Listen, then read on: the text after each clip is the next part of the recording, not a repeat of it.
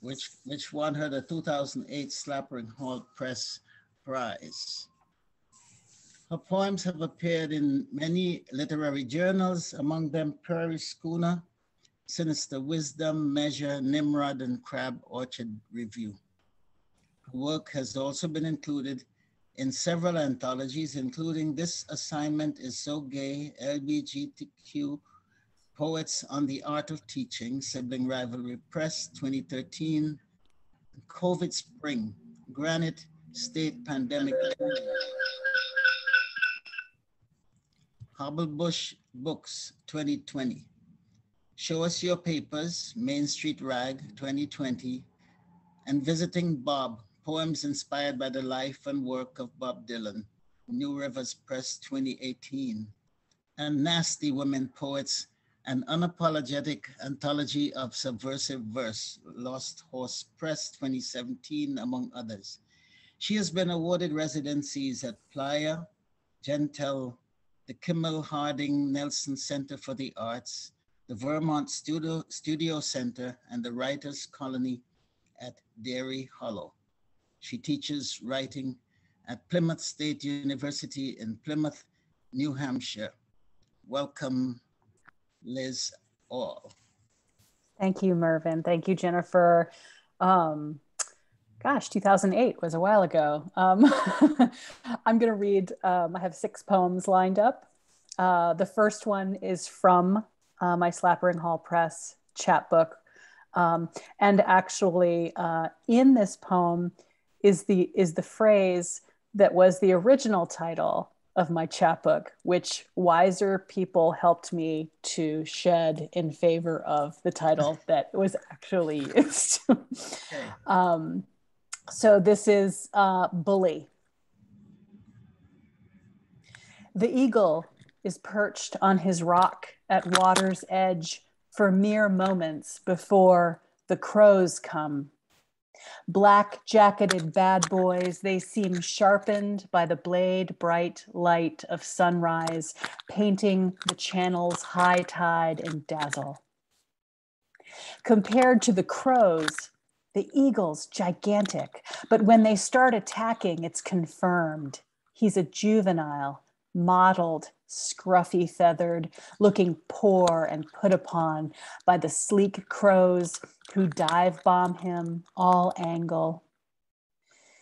The eagle reminds me of a giant boy, 6-foot 7th grader, one so accustomed to abuse, fat and shabbily dressed, he has forgotten or not yet realized his sheer size, his talons, his raptor's beak. He could tear a crow in half, but instead ducks away, tries to make himself smaller as the crows aim themselves at him in calculated swoops. He stands his ground for several minutes, but is finally driven from the rock and chased south along the kelp-lipped cobble beach. I'm the stupid human, the one aiming 2 barrels of binocular from the window, framing a world with ideas about injustice, wanting reasons, taming the wild by twisting its arm into story, tightening the vice of narrative, birthing the big, sad boy, muscle-bound in metaphor. We all know whose beach this really is.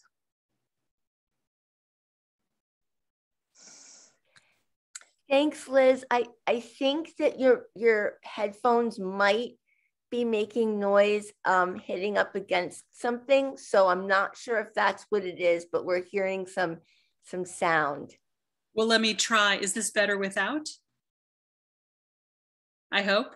Thanks for the thumbs up, Spree. All right, second poem, clearer than the first, we hope. This second poem is from my book, which came out in 2017, which is almost 4 years ago. It came out from Hobblebush Books. There's some poker lingo in here, but I don't think you need a glossary. I hope you don't need a glossary on this one. This is called In the Poker Room.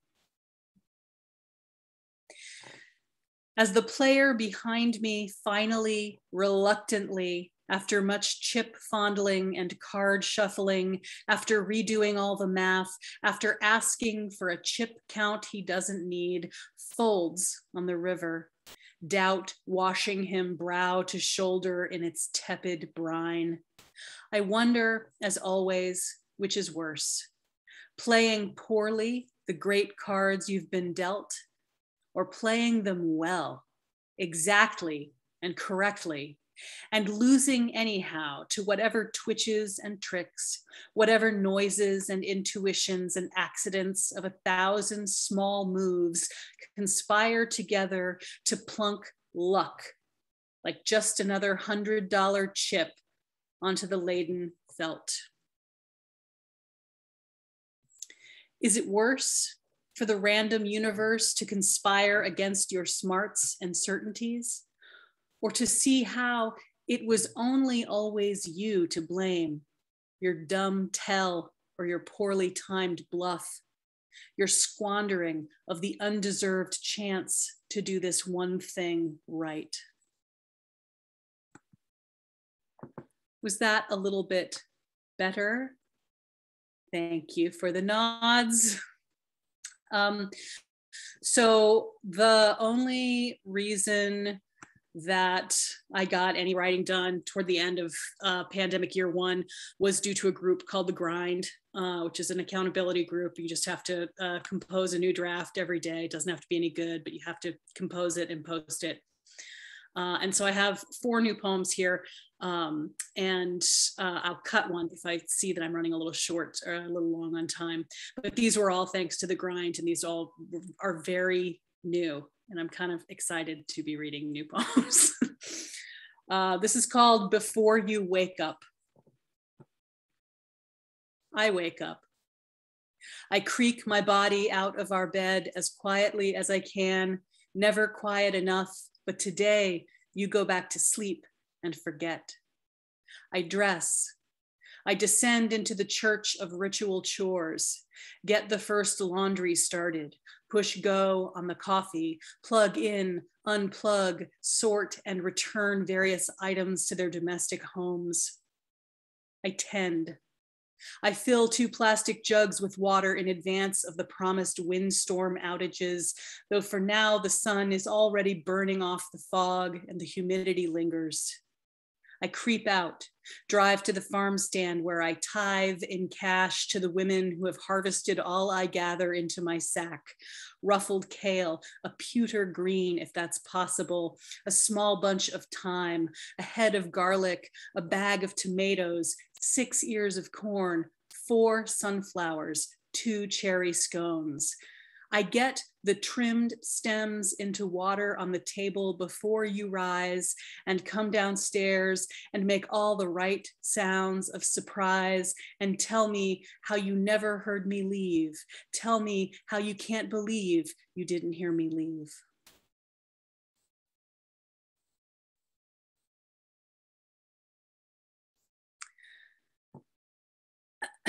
I've reached a certain age, and now my body is surprising me in all new, exciting, and interesting ways. It involves a lot more medical intervention than I've been used to in the past. This poem responds to that a little bit. This is called The Test. Now you can take it at home. What once was strange and specialist, utterly medicalized, is now yours, regular person, to perform upon yourself, in your house, in your idiosyncratic bathroom, which once maybe housed only a toothbrush, some aspirin and a scale, or even at your kitchen table each morning, some measurement taken where once someone read the portent in your splayed palm or soggy tea leaves. Give your blood or other product of your unruly biology, which you are now permitted to extract with your own hands from your body, to deposit into these containers, to deliver unto these strips, to seal up and mail or to feed into a machine, which now too is allowed to live here among the civilian tools and instruments, surveilling interloper among the spatula, the remote control, the teeming motes of human dust.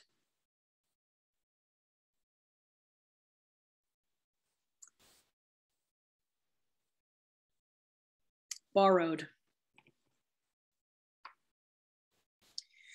We wake to the end of daylight savings. Now we will only spend it. Spend the daylight down to its raw-boned barrel bottom, starting with this morning's first hard frost, shard sparkling on every still surface. The slender nasturtium stem, a volunteer lightly rooted in the succulent we brought indoors, has finally swooned into surrender, starting to tender its green over to the air's dry blade. It will be so dark so suddenly tonight. The darkness will show up early and surprise us. We were given a single hour while we slept and could neither hold nor appreciate nor fill it, not even choose to foolishly or brilliantly squander it. What would you give to that hour or accept from it? How would you spend or try and save it, even though you know the season of saving is over? What would you name such a fistful of minutes? How would it taste, given your conscious tongue? We want the new hour, but this one's always borrowed. A loaner we must return every spring when we start the fruitless saving once again. All hours are borrowed, of course, and this one too will be collected. You always have to give it back. I have one more, and this is also a very new one. Thank you so much for your kind attention. I'm really looking forward to hearing the other poets read. This is called Gladiola. Luscious spears, butter bloomed, delivered by the beloved, you reach for sky beyond the smudged skylights. Your uppermost tips barely twitching beneath the ceiling fan's stirring breath against cool skin, a kiss so faint the beloved might not fully recognize, sleeping as she is, so deeply. 6 stems, the bottommost flowers unfurled fully. The upper buds still rolled into tight scrolls, but soon they'll yawn open, fresh flesh turned up and away from the wilting droop of those below, the earliest, the first tongue-lolling petals gone dry and nodding. For the rest of the week, I'll pluck those desiccated ruffles, trim the stems, freshen the water, obedient servant to both the blooming and the dying.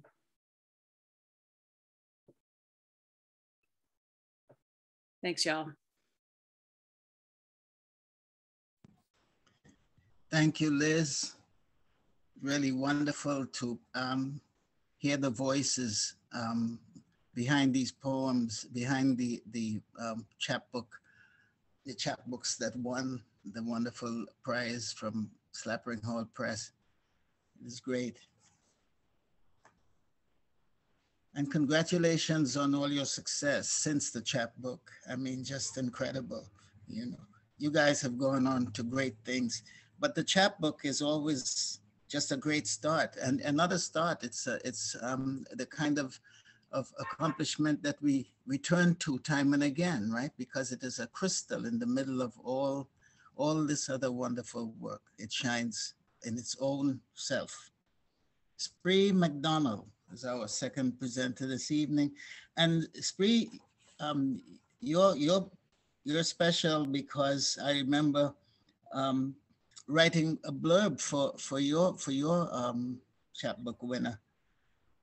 So tonight he will read from his debut full-length collection. I think You got to give a person a round of applause for first book. And it's got a great name on it. It's called Konkababy. I got that right? Yeah. Konkababy, which Ghirmai Negash, professor of English and Postcolonial Literatures, calls deftly written, haunting, and enchanting. Spree lives with his family in Albuquerque, where he is a high school principal. Among other past lives, he has been a university instructor, drywaller, building painter, high school teacher, marina worker, tutor, fruit packer, grocery stocker, snow shoveler, cherry picker, and a teacher trainer in rural South Africa. He's done it all. He's the author of the poetry chapbook, Milksop Codicil, from Slapering Hol Press, which won the SHP chapbook contest. Wonderful, great to see you, Spree. Thank you, Marvin, and thank you everybody at Slapering Hol and everybody here. I always feel like it's like that old Wayne's World movie thing, like I'm not worthy, or we're not worthy, we're not worthy.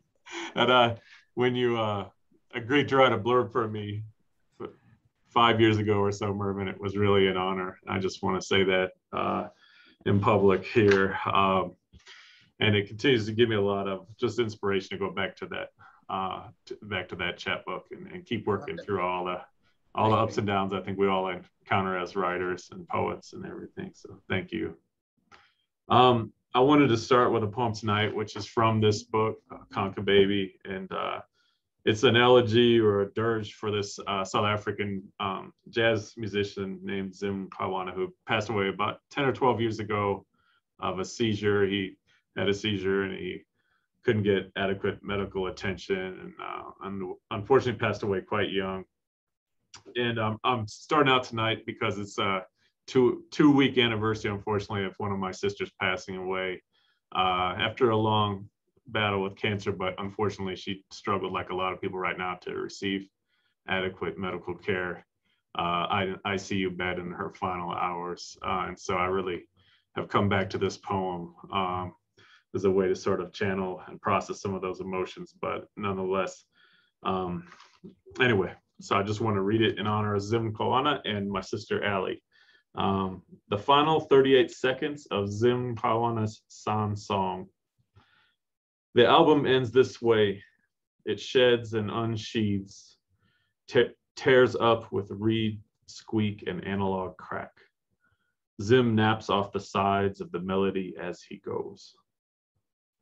In this soft hour in which the word gives less resistance, I wrap my face in his sudden blue obituary, wavering on the computer screen. A stroke like a broken reed or heat lightning. 8 hours on a gurney in Charlotte Manye Macheki Hospital, awaiting the unbreaking of the CAT scan apparatus. In a late interview, Zim said silence is the shadow of the note, said jazz is crawling on broken claws to its Ratek's death, said space is the place, but you must expose your head and neck to face the firmament. I lean back and listen to my daughter's footsteps, padding down the hallway. She reaches with both gray hands through the emulsified light, rising up my chest. Peel it back, Brazim, she implores, peel it back. Just peel it back like that. So that's, that's a poem I wrote about 10 years ago for Zim Kawana. I wanted to read the title poem from this collection, Konkababy. I was driving to school this morning, dropped my kids off, got kids all ages, including a little one who's 7. And I saw she left something in the back seat, and I picked it up and I saw this piece of paper, and on it has her name, and it's the start of a story she must have been working on back there. It says, once there was a fox, a red fox, and after a long time, and then it ends. She didn't go any further than that. And I just snatched it up and I thought, I'm gonna hang on to that one. That's a good start to a story, and I wanna come back to her with that later. I don't wanna lose that one, it's really magical. And I'm reading that because when another daughter of mine, who's actually sitting in the next room waiting for her dad to get done with another poetry event, and so we can go home. When she was a little kid, she had a cast of imaginary friends and characters, and they were all fun except for one character named Konkababy, who she would never explain. She just would throw out Konkababy as this sort of trickster, you know, really loaded character, and not go into too many details. And so I thought I really need to explore that character and see where it goes. And so I just thought I was going to write one poem, and I wrote a cycle of poems over several years that ended up in Milksop Codicil, which is the chapbook that Slapering Hol Press published, as well as then in this book called Konkababy. So I'm just going to read the first Konkababy poem. Bruiser of the boardwalks, puppy chucker, crashed plastic trolley. Konkababy dons her suit, bellies through the pumpkin rust sunset in sweet pink skull cap and henchman's red dress. Rustles trash cans along the crumble curb. Konkababy brazen tethers, infibulated in fits, caverns stitched into wing tips, Bucyrus born of nighttime eruptions into the fists of Dr. Epaulet and his axamite shoulder jig. A fence line erupts into neon Picasso whips. My ghost buggy mare shambles through the abscess of ruins, eyeing the anxious boulevard for you, my loyal shotgun blast, purpling a bruise in the night beside me. A whisper smith alights. Nothing but bones to dig ourselves out of this one, she breathes into my cheek. Nothing but bones. Here, drink this with your dirty hands. A stone-flavored broth. As I nap patella scraps into razors, as I await the space gun's report, as this nag trenches about under the weight of the obelisk eye, my face slowly dilates and absorbs. A fence line, a roadside, a chest like a mudslide. My mouth fills with howl. I'm overtone droning, knuckle suckling. I click this molar rosary as Konka's dirge descends. Scrape a grave in the apple stone, she sighs. This one good horse has slipped its joints. So yeah, I wrote that. I thought it was it. And then the more I thought about this character, Konkababy, it just kept circling through a bunch of other poems. And one of those that came up a little bit down the line is titled Colony Collapse Syndrome. Ever since I was a small child, I've been fascinated with bees and their lives and how much the social life of bees and sort of ecological life of bees can symbolize other things, including this idea of a colony collapse. And I was so fascinated by bees. Apparently, my mom said when I was about 2 with my sister, Allie, who I mentioned earlier, she came into the bedroom and I was smashing them on a window and eating them. Like I had this real primal relationship with bees going back to that age. So somehow they keep sort of weaving their way through my poetry. And this poem is called Colony Collapse Syndrome. As we squat through slum rise, slum set in this laborhood of Atlantis, I wonder how much sun one needs to see to say she's seen it set.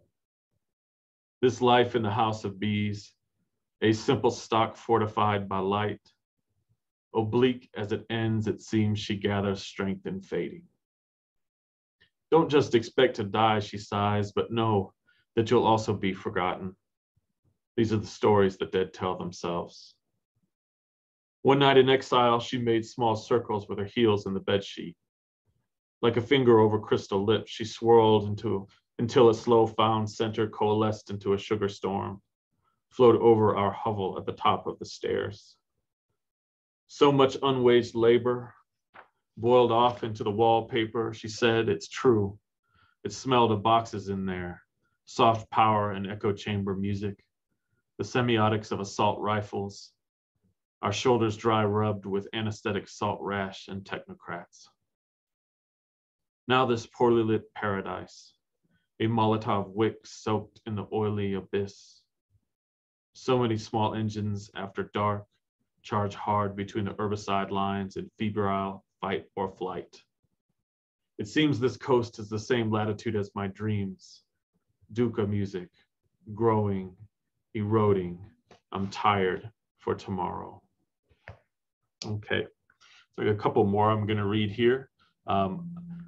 I did not set a timer, Mervyn, so I have my timer here and it never said start, but I think I got time for a couple more here. And please cut me off if I don't. So one thing I was really trying to work with for years is how to channel different voices in my poetry, discover new characters. And as sort of an exercise in that, I started writing a lot of found poems and centos, especially taking whole lines from different sources and recombining them. And originally I just engaged in that as just an exercise, just to practice trying to find other voices. But some of these centos kind of hung around, and one or a couple ended up in this book. And this is called The Silences of Bob Kaufman. Bob Kaufman was one of the progenitors, I guess you could say, or founders of the beat movement. He's not as well known, obviously, as Allen Ginsberg or others, but he was quite central to it. He was an African-American man from New Orleans, actually, who had been in the Navy, ended up on the West Coast in San Francisco and other places. And he's a really fascinating guy, published a few books. And The Silences of Bob Kaufman consists of lines he wrote from many different poems that are spread out over those 3 books. And so it's really his voice coming through in a sort of remixed kind of way. So The Silences of Bob Kaufman. The truth is an empty bowl of rice. Truth is a burning guitar. It takes so much to be nothing. Long green journeys into sounds of death. You get off at 59th Street forever. Eternity has wet sidewalks. All those well-meaning people who gave me obscure books when what I really needed was a good meal. Ordinary people, that is, people whose annihilation is handled on a corporate scale. They have memorized the pimples on your soul. Whether I'm a poet or not, I use $50 worth of air every day. Cool. Dear people, let us eat jazz. So we sat down in our blood-soaked garments and listened to jazz. 1,000 saxophones infiltrate the city. My face is covered with maps of dead nations. The poet, nailed to the bone of the world, I love him because his eyes leak. In most cases, a sane hermit will beat a good big man. I think of Chaplin and roll a mental cigarette. You must have been great alive. So that's one of the centos in Konkababy. And I wanted to wrap it up by reading a newer poem, though. And this is called Chama Wilderness. I moved out to New Mexico a few years ago, and the Chama area is in northern New Mexico. So I go up there on vacation and stuff and start fooling around with those concepts and in creating characters and just trying to work with the landscape and what comes up. And so the Chama Wilderness begins with an epigraph by Dogen Zenji, or I took from Dogen Zenji, a 13th century Zen master from Japan, or what's now considered Japan. And it says, the sincere red heart does not stay either. Bit by bit, it is coming and going. Somehow that night turned into a long time ago. A cream-colored scarf, hope in the high country, the deep dove of evening. A raw pile of breath dropped down my chin as I strummed Lyle Lovett's tunes and we zipped 2 sleeping bags together in the dark. Without curtains, the black brook of sleep coursed over oval stones. The sky revolved, cracked someplace, time pouring in.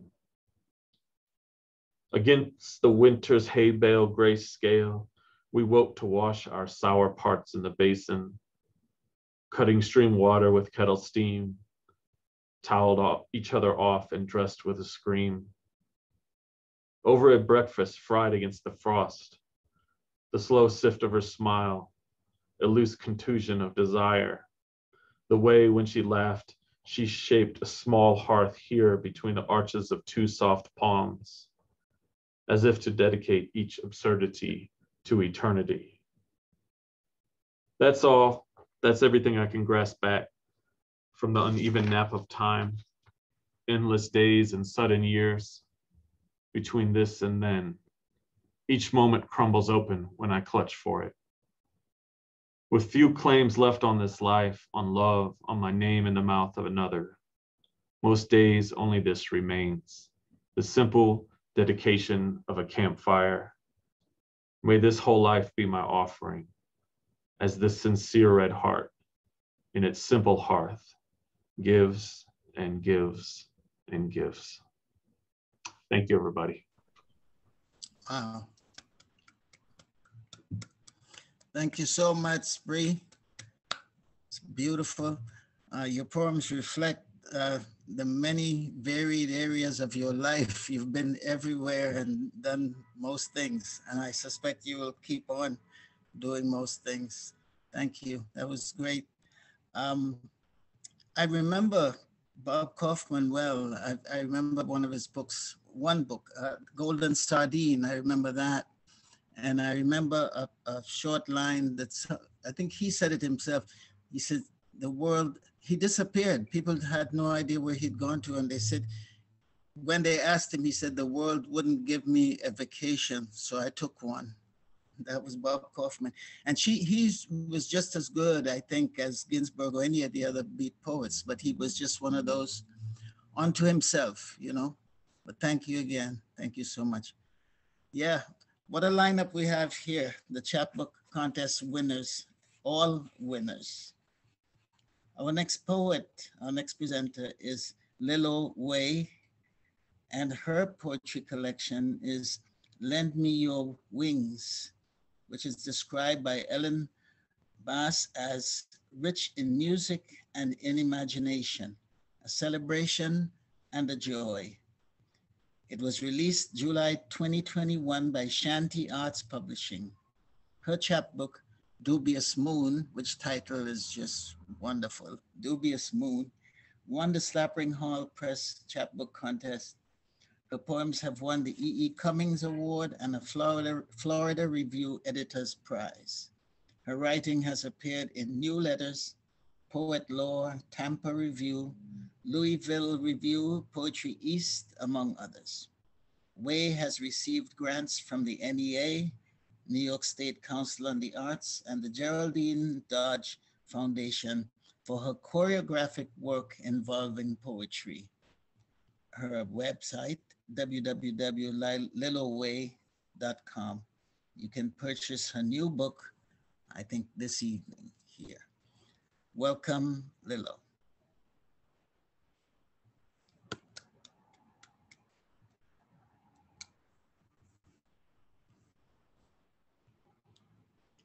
Lillo? Am I unmuted?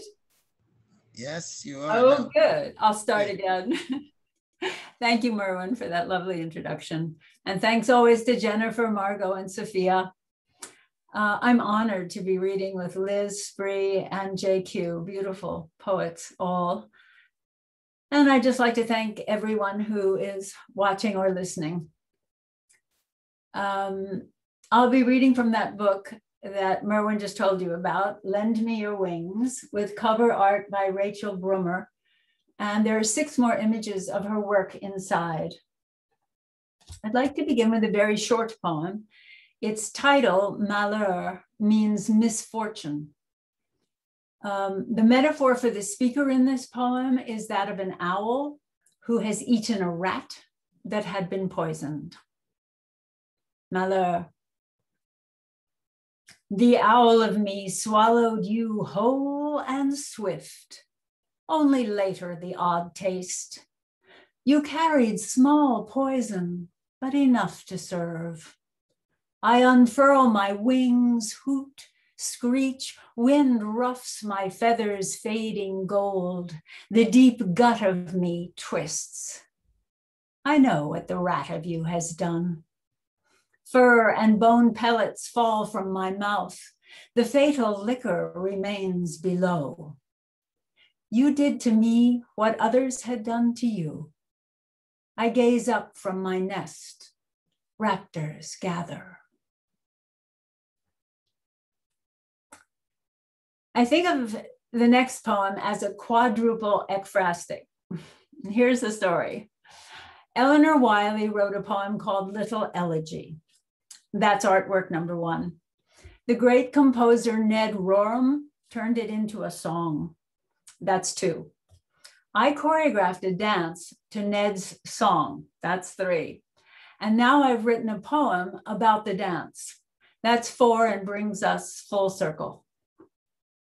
This poem is also about my experience of being with a close friend during the last few weeks of her life. Elegy, a dance. You ask to walk the cedar green path behind your house, to feel the needles of cool air pricking your cheeks one more time. I trail you, watching and ready. You fall backwards as if melting. Your forearms sink against mine until we are elbow in elbow. I step into you and slip my feet under yours. Soles curve over arches, toes over toes. In this manner, we turn and pick our way, 2 left feet, 2 right. Your body arches, pitches away from me. I catch it as it crests, steady you into your bird steps, and when they wobble, net you in again. Only now you've begun the dropping. You slump, I grab, hip, ribs. You sink, I lift, clavicle, shoulder. You collapse, I clasp, neck, temple. Down we slide together. You come to rest in my thighs, improbably laughing. Sun is pressing our shadows flat and broad as you go still. A wing slides across your lids. Your eyelight narrows, smaller, black, smaller, out.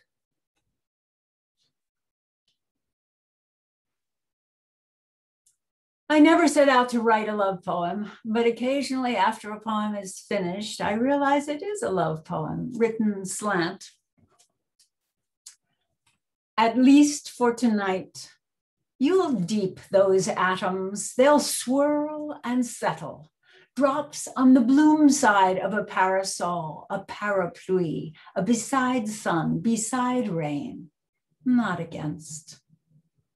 In bed, I cup my hand around your roundness, cells plumped with fat, but not in this day's tidings, with cancer, not this year. When I sprawl over you as you nap on your back, you are my extra firm beauty rest. I am not your blanket. I'm a bobcat scrambling our connective tissue.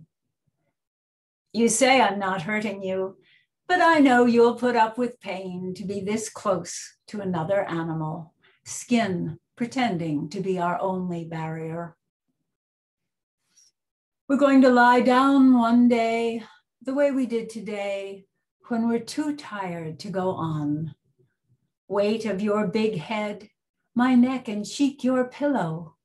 As you surrender, the container that holds your thoughts drops a millimeter farther into my jugular and jaw. Fear, our dominant emotion, gone. Control, our dominant action, over. What if we'd let go earlier, spent decades lying here in this place, which looks a lot like how we'd imagined it?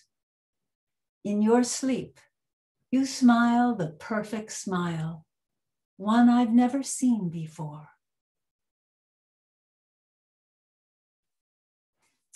The epigraph to this poem, entitled Offering, reads, for David S. Buckle, environmentalist and Lambda lawyer, who on April 14th, 2018, self-immolated in Prospect Park, Brooklyn. Come, lion tail, swing yourself, arc, arch, strike the match, its shocking bloom. Flame-haired, devouring eye, satisfied. Lion-hungry belly, fill with him, that you might spare the children. You fire-breathing beasts of despair, with all your heads and horns, your long tail scales fray the rope, tip the hope, balance farther, a little farther toward no more. Ting! The finger cymbal rings flawless into the night. Ting, twice more.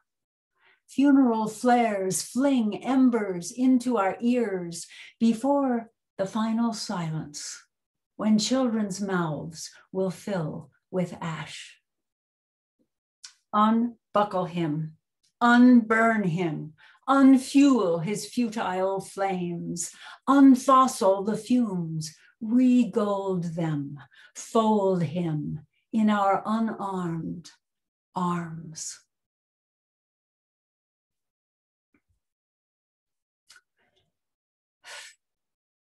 I'd like to close with a rollicking, crazy-ass poem called Barn Lit by a Duck Egg. The poem refers to the painter Charles Birchfield and the composer Olivier Messiaen, both of whom were synergists. You'll hear the word gilt, which in this case is spelled G-I-L-T as in gold gilt. And the quote, roc's ox egg, which was stolen from James Joyce's Ulysses. The poem is in 5 short sections. Barn lit by a duck egg. 1. Oh, spheroid. Oh, perfect thing. Oh, white in this case. Oh, brown in another. Oh, thin shell, transparent prehistoria, transporting splendent from one place to another, from inside to outside where we crouch on these rotting wet boards in the pig-reeking dark. From nest to table, rolling light through veins, through skin thin as paper tissue, you issue morning, day, fire. I've named you Edison, little Eddie Egg. I don't know what's going on inside there, and I'm not about to crack the only albuminous source in this luminous room, smelling of goat and fowl. 2. Egg glowing still warm from the heart-beating body of your mother, heating my palm while frosting it in duck dung. Egg of lopsided midnight. Bottom first you present, and we'll balance if conditions are right. Oh, candling egg. If only I could be as perfect as you. One organic, smooth-skinned beauty with no sticking out appendages, no awk-angled fingers and toes, no nose. I'll roll your luminosity in my palms, switch from right to left, toss you like a juggler, and catch you in my lamp-lit mouth. 3. There's nothing an egg can't be. It bursts 1,000 mythologies. It pours out the breaking point, smells like the pouring paste, camouflaging the sulfur until the heat's on and stays on. Little milky knot of attachment. Tomorrow I'll go ahead and eat you, or strain you out, then whisk away the sun and its guilt, dilute it with pale reason, gobble you down. 4. A child finds a cracked egg, saves it in a shoebox, and swoons her first real swoon when she rediscovers it weeks later at the top of the closet behind Mr. Potato Head, medusified. Oh, egg swan song. I slip roc's ox egg between my legs and guide it in, no strings attached, and I'm a lit body, a Keith Haring lamp radiating Birchfield vibrations in creams and sunflower. Listen, music of the night from an egg. Messiaen could see it, and we can too if we lean close, rest the egg in the pinna of our ear. It will sing us until we wake up. We'll dance to it and sway our Daffy Duck tails among the horsetail and lamb's tongue, hold hands with Birchfield's ears and Messiaen's eyes, link arms with all the synergists living in secret places where nothing brings on everything and everything happens at once. 5. It's raining on this duck egg now, but not enough to put out its light. Just polish it up, slip wheels under it, and roll it down the line like a new Volkswagen Bug, still sticky inside from its not birth. Backlit roadmap of the pointed world. There you see it, the light, tracing an unpredictable path, then bursting through, irradiating the barn. Thank you. Be well, everyone. Blessings. Well, Lillo, of course you won the E.E. Cummings Award. And you've brought the art of soliloquy back to poetry. That was just amazing. I couldn't tell if you were reading or reciting from, but I won't even ask. It was just wonderful. Thank you so much. Thank you. Wow. That's great. And now the next presenter, if I can get his name right, is Jianqing Zheng. I think I got it right. He's the author of A Way of Looking from Silverfish Review Press, 2021. Enforced Rustication in the Chinese Cultural Revolution, Texas Review Press, 2019. Delta Sun, an ebook by Red Moon Press, 2018. And The Landscape of the Mind, which was the Slapering Hol Press chapbook winner, editor of 6 books, including Conversations with Dana Giola and African American Haiku Cultural Visions, both from the University Press of Mississippi. He's also the editor of Valley Voices, a literary review, and his forthcoming book of poetry is The Dog Ears of Re-Education. Interesting title, The Dog Ears of Re-Education. His poetry has appeared in magazines including the Mississippi Review, Spillway, Poetry East, and Hanging Loose. Welcome, Jianqing.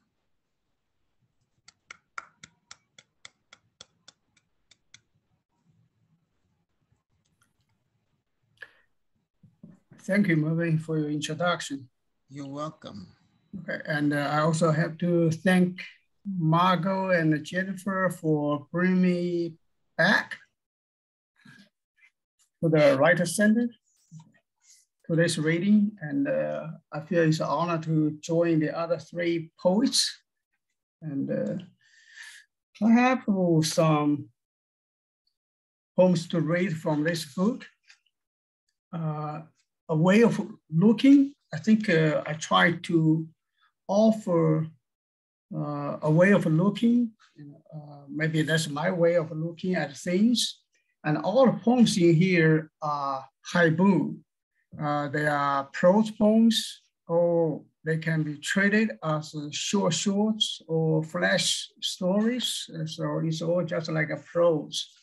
And the first poem I'm going to read is titled The River Park in Helena, Arkansas. I've been to this park a dozen times since 1998. I usually go there in late Saturday afternoon, and I sit on a bench, viewing the riverscape or closing my eyes for a massage of the mind under the sun. It's a small, unnoticeable park behind the dense, tall willows, with a long elevated boardwalk leading to the river for view. Old Man River, forgetting the self and the floating world, The incessant flow of the river is like a silent piece of blues. Sometimes the slow tooting of a barge sounds like a soft southern drawl. Sometimes the drifting willow catkins add a sense of motion to the still riverscape. Nightfall, the sky unfolds some sparse stars. The casino neon lights start to shine on the other side of the river. At this moment, it's always good to lean on the railing and debauch your mind, to go from the flow to a world of otherness. Moonrise at the sky's edge, a lone sail. Across the bridge and a turn right to drive home down the river road, reflecting on Lao Tzu's words from Tao Te Ching. True goodness is like water. The Mississippi River gives itself to all things. It's truly good and selfless. The second poem is called Diversion. We stay in the Ozark forest for Thanksgiving. There are no lavish dinners since the nearest town is 40 miles away. No eye-catching views since the leaves have fallen and everything looks so dull brown. In fact, there's nothing except loneliness. Each day we zigzag on the mountain roads, taking pictures, and each night we see stars and then sleep. Back from her trip, Mom writes me about her yard. Weeds, weeds, weeds. The next poem is titled Homecoming. Once I read an article about Chinese building railroads here in the 19th century. When they died, their tombstones all faced the west to miss home. So that encouraged me to write a poem. Homecoming. The man wanders in his hometown where he gets lost one way or the other because the roads are no longer the dirt ones that have remained like sepia pictures in his memory for 150 years. The small river town of Canton is now a metropolitan city with lots of billboards presenting foreign models in fancy fashion. He wanders aimlessly. The trees on the roadside stand like mourners. He feels like being carried back by an ox-cart hearse to his father's loud laughter over liquor and the mother's broad smile at his big bite into the pancake she made.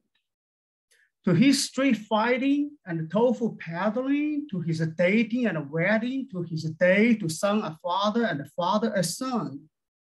To his young wife, whom he never saw again after he sailed to America to build railroads, to the Pearl River where he once swam naked and caught shrimps with a small net and pieces of dried pig skin.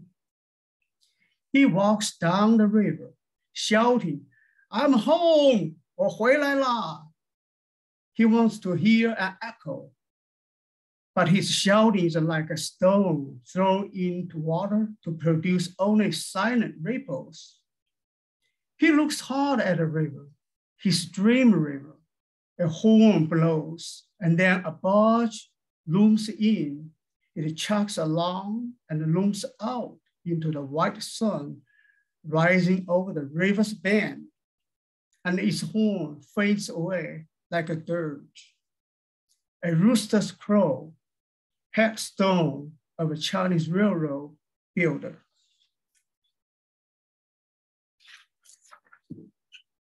The next one is called Home. The kindergarten looks like a ghost house after kids went home at 5 p.m. Friday. I was always the last one to be picked up. Sitting on a low stool, I looked out desperately. There was no shadow of mom or dad except the bloody sunset on the window. My homeroom teacher became a bit impatient. Why are your parents always late? I puckered my lips. An hour later, Dad appeared at the door, apologizing to the teacher. You are always late. I poured out my crying tears. Since I was 2 years old, my parents decided to send me to a boarding kindergarten so they could devote themselves wholeheartedly to their jobs. Each Monday, I begged them to pick me up each afternoon because staying in a kindergarten the whole week made me feel like a homeless child. But they always riddled me with the same words, baby, the kindergarten is good for you. You can hear songs, you can learn many good things there. 50 years later, I still wonder what good things they ever learned from my growing up, or what good nights they ever enjoyed without me home. Kindergarten night, the girl holds a doll in her arms. Can I still read a couple more?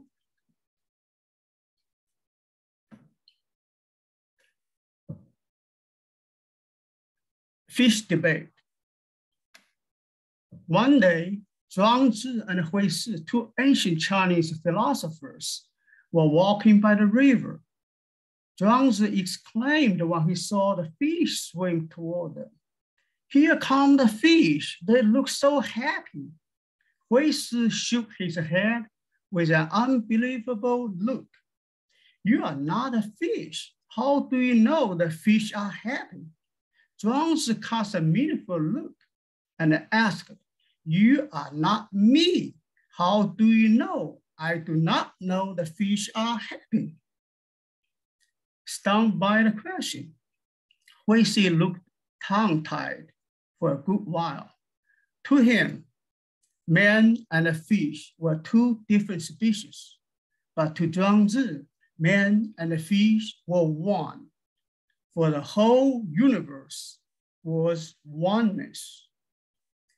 Which came first, the hen or the egg? Endless rain.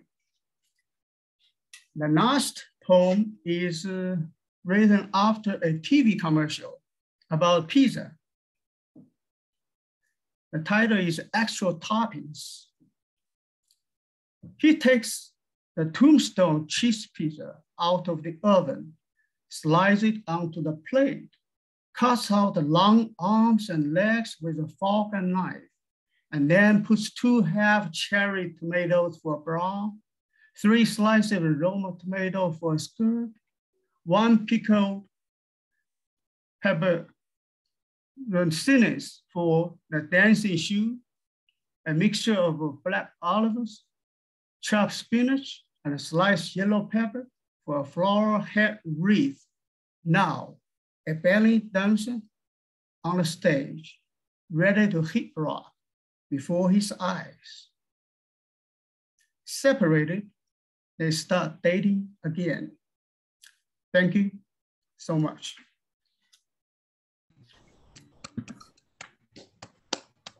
Thank you, Jianqing. Just goes to show the most ordinary can be the most profound. A poem about pizza. I think Jennifer said her daughter would love that. You can make a poem out of anything. It's a lesson we all need to learn, right? Wonderful. You guys are just incredible, all deserving contest winners. And let me just call the names again, because we need to be grateful. And I'm sure Jenny is gonna come back on. Thanks to Liz All, Spree MacDonald, Lillo Wei, and Zheng. Just wonderful poetry this evening, just great. Thank you. I'm sure there are a lot of questions people may have for you. The chat room is full of all kinds of comments. Let's see if we can. Yeah, I'm going to try to pin all of the writers to the middle of the screen for everyone to see, to spotlight them all. Okay. Add spotlight. Oh, good, it's working. It's working just as it's supposed to, even without Sophia as the technical genius, but she is here in the audience. Hi, Sophia. Okay, now we're going to spotlight Mervyn too. Okay, and hello. Oh, good. Okay, there you go. So I guess Mervyn and I are going to alternate asking questions. We'll see what we have in the chat from everyone. But I think that what we'll do first is we always ask the poets for the students who are here and the students of the Hudson Valley Writers Center to let us know what advice you have for people who are working on their first collections, their debut, either a chapbook or a full-length collection. What would you say to the students who are here tonight and to the students who will be watching this later? What is your most salient advice, do you think?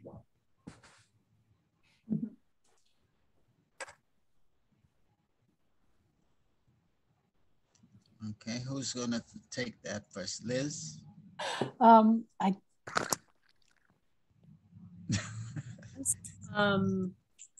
Gosh, just, I think I've seen, and I think social media contributes to this a little bit, a lot of worry about the strategizing of the publication, and people are on duotroping, like, I heard back in 4 days, I heard back in 10 days. What does it mean? What does it mean? I just feel like, oh, that's so exhausting. Like, yeah. Show up, do your work, be interested in other people's work.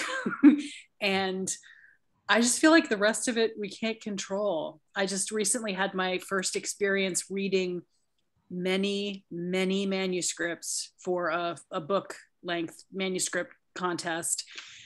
And there's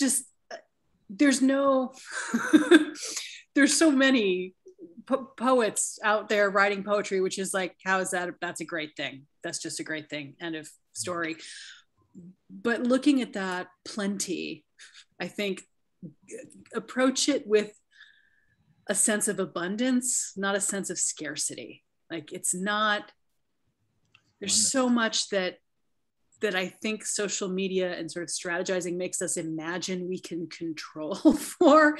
I'm like, all I can control for, and I can barely control for this, is like showing up and doing my work, and like being as much a learner in that for as long as I can be. So this must be so unsatisfying to hear from someone who's like, yeah, but tell me the 3 things I need to do to get my No, but that's really good to hear. That reinforces what we were talking about today in class, that exact thing, Liz, about how we have to take a break from hearing all that noise on social media.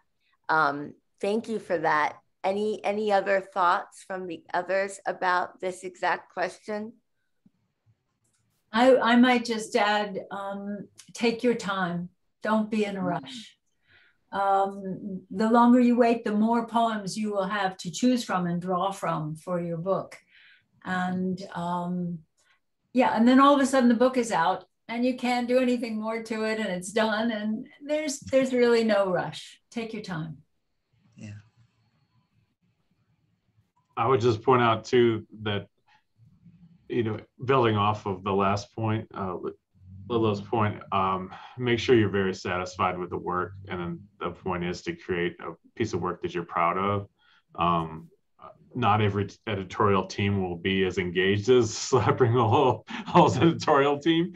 And you might actually be put in a position of trying to hit the brakes on publishing some stuff that somebody picks up pretty quickly. And so that's a different experience. And so I'll just encourage people to really submit things they have, a lot of confidence in, and take your time to get there. Just follow the thread of the, whatever is leading you. Just follow that thread until you're satisfied. There's so many poets, so few jobs, and so few awards. You might as well be putting out stuff that you're really, passionate about. Thank you. Good. Yeah. My answer will be simple. Read. Like what the other three poets said. Read others, read good poems, and write. Revise, and then keep sending your work out, and trust yourself. Yeah. Don't just feel disappointed when you get a rejection. Keep trying. So I'm not a successful poet, so that's all I can say. I think I wait until maybe around 20 years since I had a chapbook published by Slapering Hol Press. And of course, my job just, prevent me from keep writing. So, but you still have to keep writing, even though 20 years later. And I try different, genres, and that's why I began to, in the past 10 years, I began to write haiku, a special kind of prose poems. Thank you.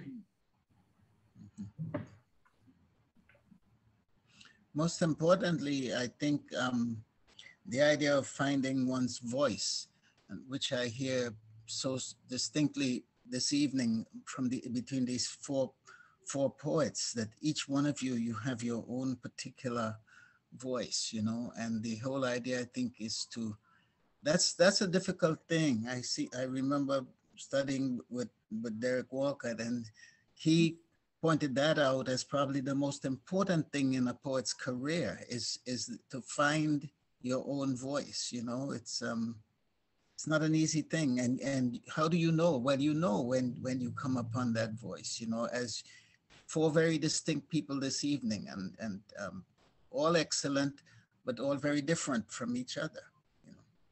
Wonderful. I have a question. What do you think has been your biggest challenge since the winning the chapbook contest? What do you think has been your toughest fight, so to speak, your biggest challenge?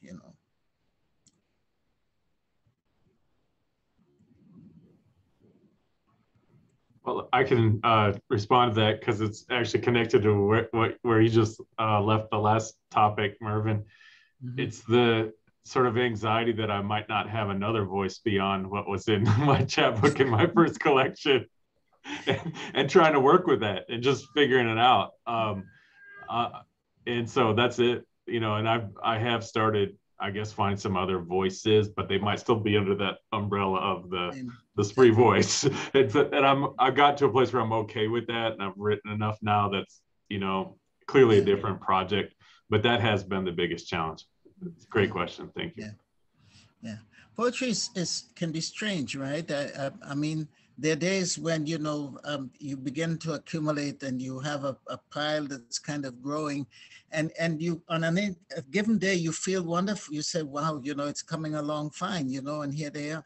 And then there will be some Tuesday or Thursday when you just riffle through the first 4 or 5, and you say, what is that? You can't even stand yourself. You say, did I do that? What is that? That's awful. But don't tear them up yet, because by Monday you'll have fresh eyes, right? And you'll see something else in there, And the wonderful thing about poetry is that the shift of one word can make the whole thing fresh and new, right? I'm just kind of pushing you guys. I want you guys to tell me your ideas about that, about doubts. Do you ever have doubts?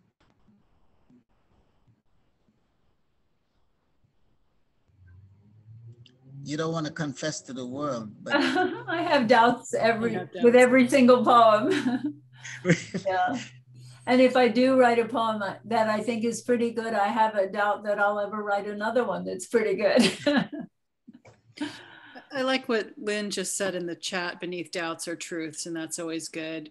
I think that doubts can maybe have the potential to be enabling and not just sort of crippling. Like we talk about crippling doubts, which is perhaps not the best way to phrase that, but disabling or somehow, like, what is the opportunity in our doubting? What are we pausing on? What are we noticing in our troubles and our struggles? I say that like I just deal with all my troubles and struggles so magnanimously, which is like, this is all very aspirational.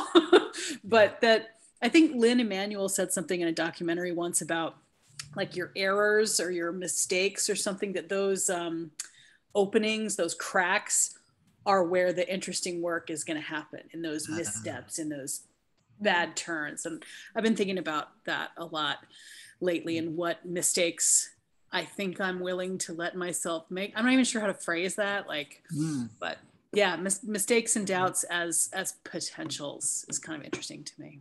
to grow from, yeah.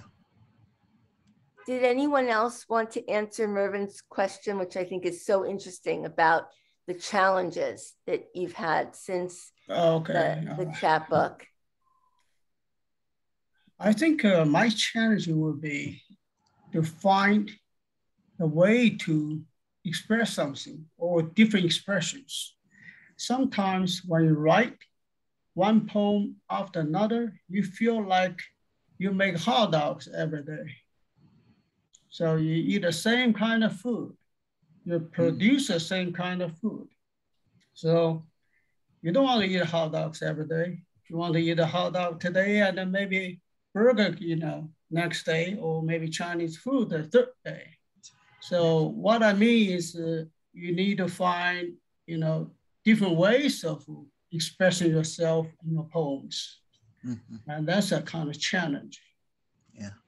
So that's why I began to write haiku.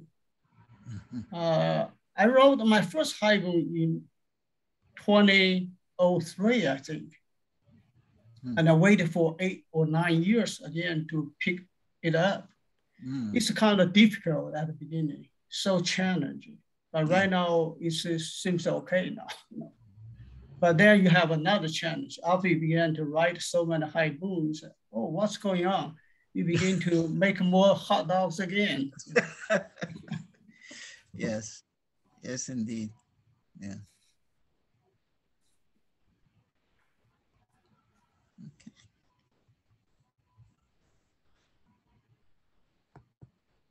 Well, we have a question from Marion Brown in the chat. Hi, Marion. Marion wants to know, she said that a lot of you write about music and dance. How important is ekphrastic poetry to each of you?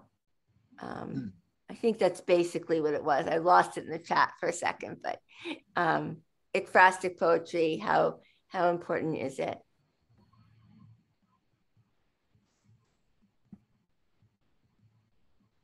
Do you want to start with that one, Lillo, since you had the quadruple ekphrastic poem? Am I unmuted? Yes. I love writing ekphrastic poetry, and usually enjoy reading it too. I almost think I have to keep myself from just doing that. To write about a painting, I have quite a few poems about paintings and other forms of art. So for me, it's just great fun, and yeah, very important.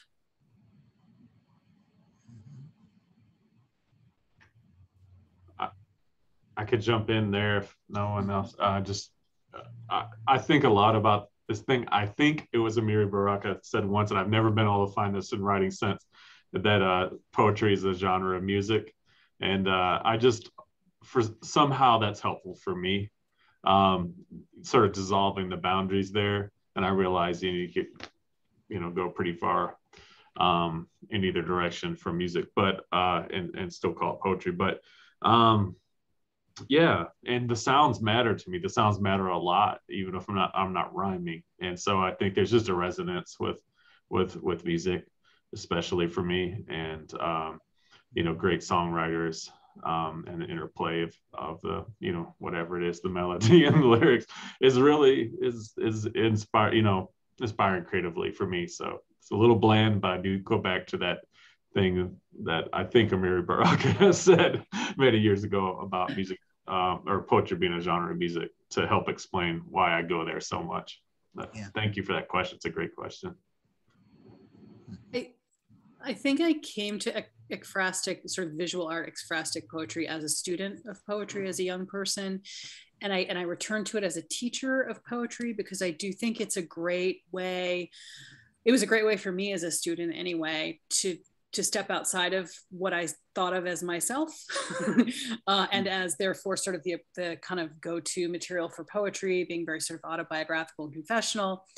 And then of course, the more I sort of did it, the more I looked at paintings and thought about them and thought about the people in them, if there were people in them, or imagined other things about them. It did also become a engagement with myself. Like it's I think of Mark Doty's book, Still Life with Oysters and Lemon, and this idea that the still life is really what you're looking at is not the fruit. You're looking at the looking at of the fruit. And so I think when I think of ekphrasis, I think about both sort of stepping outside of my kind of immediate self, again, whatever that is, but also finding myself in a surprising way, or from a new angle, something like that.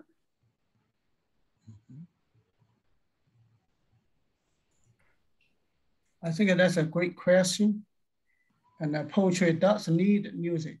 The musicality in poetry will distinguish it from other genres. I don't mean that all the poems right now, you still have to have the end rhymes, but at least when you write a poem, you have to read a few times orally to get the feel of the rhythm or excellence that comes in, to make your poem sound, more musical. And otherwise, the poem will be reading like a prose. I think that's all I can say. Mm-hmm.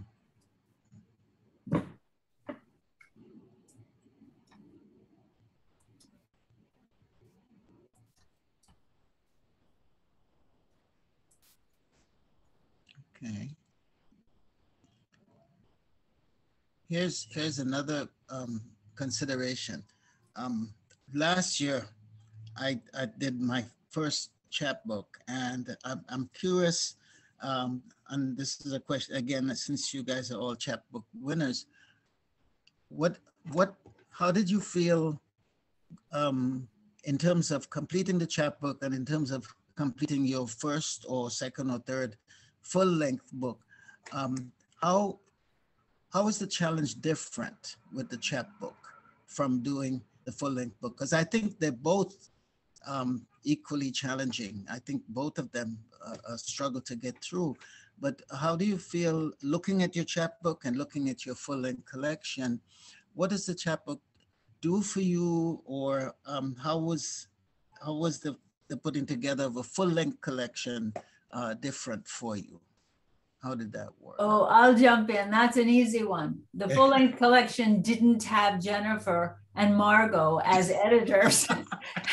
Oh my God. I don't think I was so new to poetry with the chapbook that I don't think I fully appreciated it. I thought this is what all editors do, right? No, wrong. So I think I was very spoiled by the chapbook and the beauty of the chapbook as well. Yeah, I was spoiled.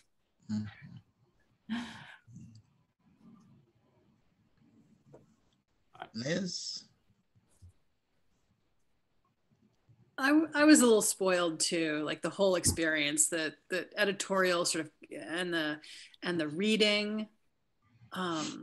This is a little bit off the question, but but Margot wrote to me and said, oh, so you'll be coming up to do a reading and we want to know who you want to read with. And I was like, well, like, you get to pick. Really? and I wrote back, I think I wrote some dumb email back like, are you like anyone? And she comes back with something like, well, I guess anyone living. I mean, we can ask. And I was so blown away by that. And I shared that with my students that I felt like, oh, I don't know what to do here. I'm so sort of excited and horrified. And some of my students said, well, you should ask to read with a really bad poet, so you sound really good. I did not take that advice, but I think I love the chapbook serving size for poetry so much. I feel like it's a way to cultivate audience a little bit. And I don't mean that in sort of a crass way, but I know that folks bought my chapbook, like my neighbors and my non-poetry friends.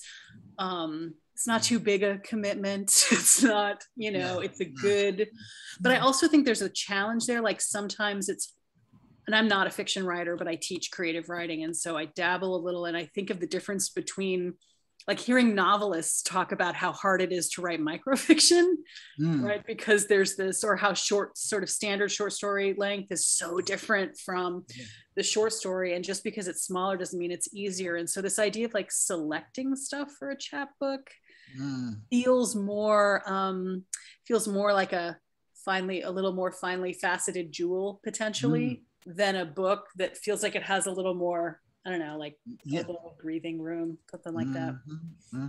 Very good. Very good. Yeah. The chapbook is almost like a single poem in a way, right? That it has to be honed, that you can't afford too many mistakes in there. Like you can get away with stuff in a whole big collection because they say, well, I like these 10 poems, you know what I mean? But the chapbook, you almost have to be dead on all the time with that, and I think that what helps is that you have a particular subject that's kind of guiding you or keeping you on the rails, so to speak, right? Yeah.